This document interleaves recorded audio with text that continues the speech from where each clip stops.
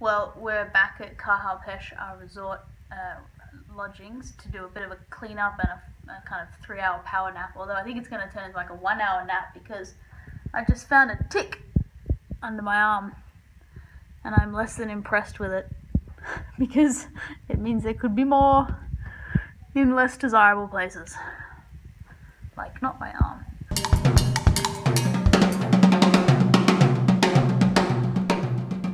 It was gross, and so I calmly, "Oh, Erik, I have a tick in my arm." Erik jumps out of bed. I don't know where his machete came from, but for some reason he had his machete nearby. And he comes over and he expects the tick, and he goes, "I suspected." It was almost like he took pleasure in the fact that shit was going wrong. So, we're going to extract it. Erik's going to help me. Here we go. What are you doing? I'm just going to heat up the tip of the knife and just touch it and see if it'll back itself out. Unless you have some alternative thing you would like to do. So is this going to hurt me? I hope not. And, of course, then it turned into a full operating theatre. Do you feel the heat off of this at all? Ah! Ow, ow, ow, ow, ow, ow. I'm serious, that's actually quite hot. Can you back off for a sec? Fuck. We got a bit panicky about the ticks. Well, this is the thing. Not only was there just one, but we continued to find them. There was another one on my stomach, and then there was one on my bottom. Which is not... It's you know what? It's just too close to another area.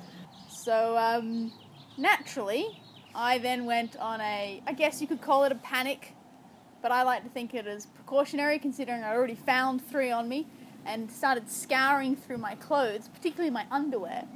And Erik thought this was hilarious. Of course, I just wanted to go to bed. I was tired of it. I found one. I found a tick in my underwear. It was the worst night of my life. I need a new job. They're this big. It's a tick! Can you imagine if I'd put that underwear on, and then I would have had like a tick in my vajayjay? You'd have to get that one out yourself. So we had a tick night. We found one on Erik's inner thigh, and I offered to heat up the knife and pull it out of his inner thigh, but I think he didn't like the idea of me having a hot knife a little too close to his Bits and pieces. pieces. I did not want her up in there trying to burn out and dig out a tick, so I did it myself. Take a piece of me, take a piece of you. Turns out, terribly ineffectively. And by the time I got back to the States, I had a pretty bad infection. My skin was turning black in the area. So, yeah, we got to figure out a better way to get rid of ticks. I suggest not going to Belize.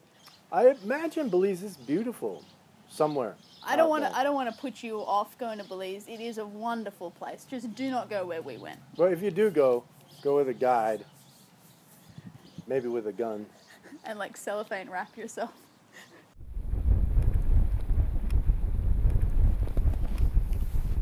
I don't know what happened when we went to Belize. We have some friends that have been several times, and they were like, "Oh, you're going to Belize. There's beautiful beaches and wonderful cocktails and pools and weather," and I have no idea what Belize they went to. We never saw a beach. We never saw blue water. All the water we saw was in a brown, muddy. I saw the barrel of an AK-47. And ticks. And ticks.